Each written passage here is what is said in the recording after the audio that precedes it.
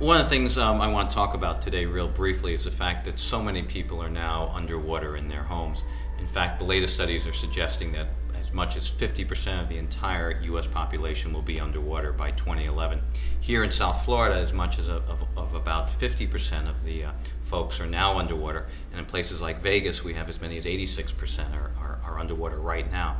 And so what we're seeing is that upside down is effectively the new right side up, and we all have to start to think about owning a home a little bit like owning a car. When we pull a car off the lot, a new car, typically we know that we're going to be upside down for a while.